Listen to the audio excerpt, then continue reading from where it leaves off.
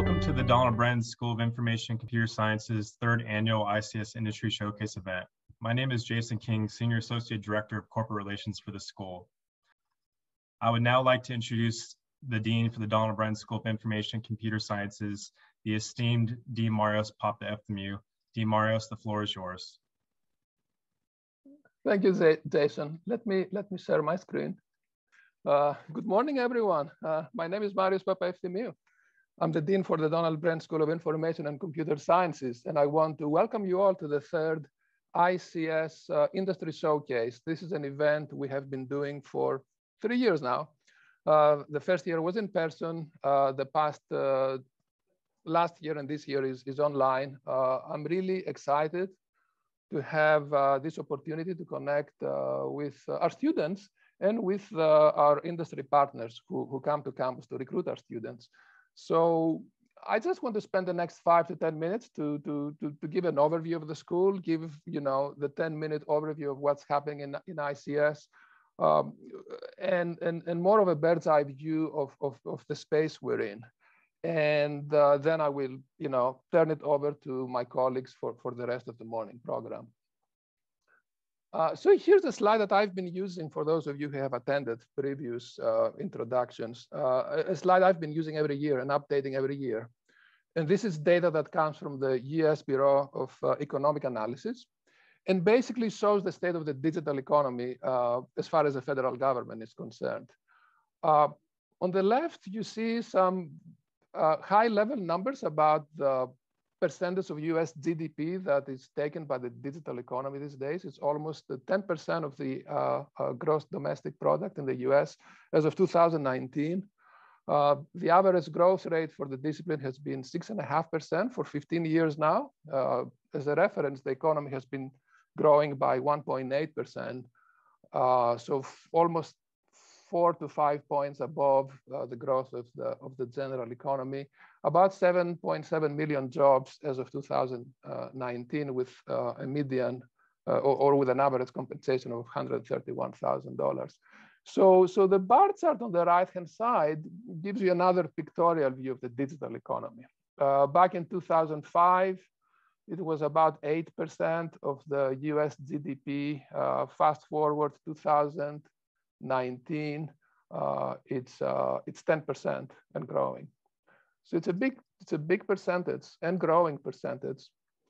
Now, how does the labor market outlook look? Again, this is data from the US Bureau of Labor Statistics, and for the next 10 years, the projection is that the digital economy will grow at a rate of 13%. Adding about 667,000 new jobs. So you do the quick back of the envelope calculations. If you include retirements, we're talking about 1.5 million jobs that will be available, new and replacement, right, in this space for the next decade. So about 150,000 jobs per year. How many new degrees do we get in North America, US plus Canada every year? Turns out that we get around 50,000 new graduates per year. And this is based on data that comes out annually from the Computing Research Association. So supply and demand are mismatched by almost a factor of 3. And it's obviously, being in the space that we are is obviously a very, very hot space. Not just now, it's been like this for more than a decade. So in our school, the School of Information and Computer Sciences, we try to do our part to close the gap between supply and demand. We're one of the largest schools of computing in the nation. Last June, we conferred 1,250 degrees, bachelor's, master's, and PhD together, which amounts to around 2% of the annual production of new degrees in North America. So this is a big place with a lot of students, a lot of bright students, I should add, because I think we're one of the best places that's out there. Here's again some data to corroborate the statement. Fall 2021 selectivity. Our undergraduate programs, less than 1 in 5 students was admitted. At the master's level, less than 1 in 9 was admitted. At the doctoral level, less than 1 in 7. So This is a highly selective program that we're running in the school. If you look at the US News and World Report undergraduate rankings, and we all know that all these rankings are always taken with a grain of salt, our computer science program is ranked among the top 12 when all public programs are considered. And you will ask me what's so special about public programs. These are the programs in computer science that tend to be large, graduating around 400, maybe 500 students per year. And it's really a more appropriate set of a peer group that we can compare our CS degree with. CS program has been the largest program in the US for a couple of years now, according to ASWE.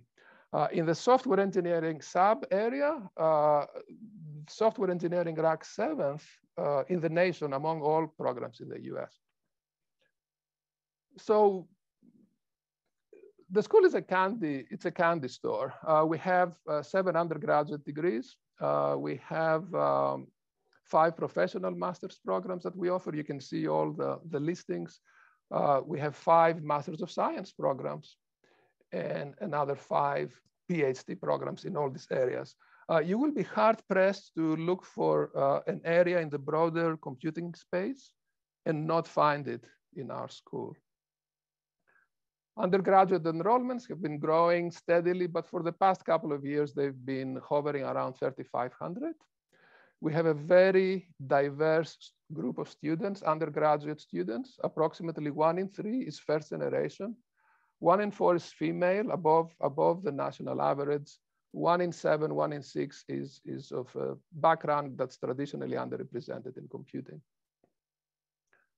The graduate enrollments have been growing steadily as well, both at the PhD and the master's level. We have approximately 800 graduate students in our school as of fall of 2021. Faculty growth is another characteristic of the school for the past few years. We are north of 100 tenure track faculty at this point, and we plan to continue hiring. We aspire to hit around 110, 115 faculty in the next few years. There will be headwind, not from the pandemic, there will be headwind from retirement. So there is a lot of replenishing that's been happening in ICS over the past few years, and we expect that to continue. These are all the faculty we've hired in the past 4.5 years. Some of this faculty will be presenting later and will give you just a glimpse of all the exciting things that we're doing in our school across the board, right? From statistics and the sort of mathematical approach to big data analytics, all the way through computing, all the way to the impact of what we do around computing and data to our society. So the entire spectrum is basically represented in the school. You'll hear a sampling of all the things that we do later on the panel. We're strong in all these research areas. I'll go down the list without overwhelming you. Hopefully, AI, machine learning, and data science historically has been an area of strength for the school. We've been piling up on this strength. Database systems, cloud computing, cybersecurity, software engineering, moving to the right-hand side, embedded systems, network systems, graphics and visualization, human-computer interaction, digital media and learning. You can read about the number of faculty that we have in all these areas and all the graduate students who work in those areas. If you want me to throw an alphabet soup at you, this is a way to visualize what's happening around ICS on this campus. So ICS is in the middle of the picture. And all these other circles around ICS are other academic units, other schools on this campus. And the shaded blue ovals are the various centers in which research in our school takes place. So you can see the overlap of these ovals with the other units. I'm not going to take you through this entire alphabet soup. All I want to say is that there is a ton of exciting research going on. And a lot of that research doesn't just stay as a publication or as a technology sort of transfer opportunity. A lot of that research percolates to what we do with our students in the classroom.